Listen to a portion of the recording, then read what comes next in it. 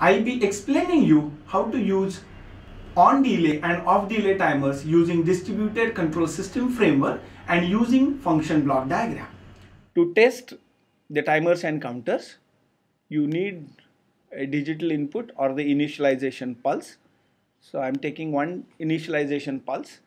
I'll go to timer and simultaneously I'll show you how on delay and off delay timers are working. This is off delay timer I have placed. Now it is possible for you to give multiple connections from a single digital input block. So I can connect on delay timer. Similarly, I can connect it to off delay timer. I can place these blocks the way I want. I can move while clicking this and then release wherever I want to place it. Suppose I want to place it here, I can do this. Now once I have done this, what I need is now I have to configure on delay timer. Go to on delay timer block and right click and configure. The description would be, for example, in this case T on, and the preset value is always in the form of milliseconds. So if I want a delay of 5 seconds, I will put here 5000 milliseconds is the preset value. If I submit it, this value will get enrolled or printed here under the heading of preset. At present, accumulator is 0 because we have not started the on delay timer. Similarly, you can configure off delay timer. So I call this as T off, and I can have a delay of again 5000 milliseconds. That means 5000 seconds.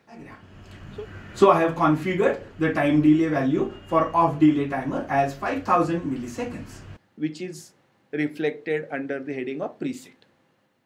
Now I want to test the on delay and off delay timer. So I have to compile this block. Go to compile.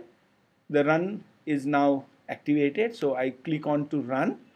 So once I click on to run, you will find now the circuit is on and I have to initialize the timer.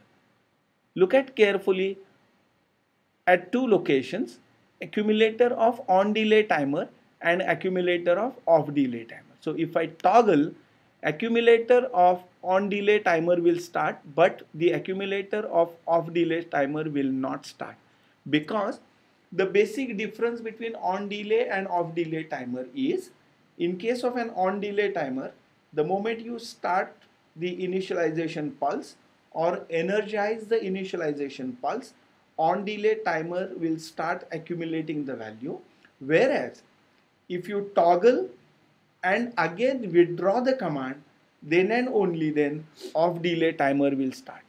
Please carefully look at now accumulator of off delay timer, because I am going to withdraw the command.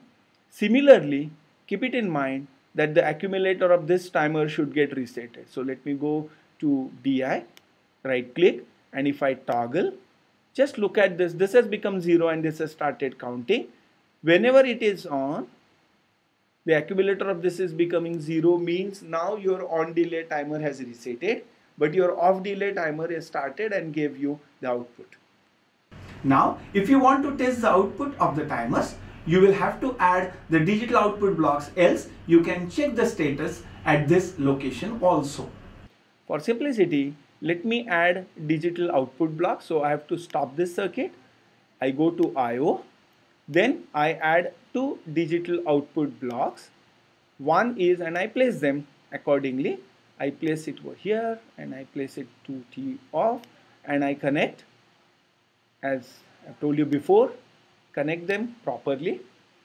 And now let's see how this information, the status of on delay and off delay timer, is getting transmitted or transferred to digital output block.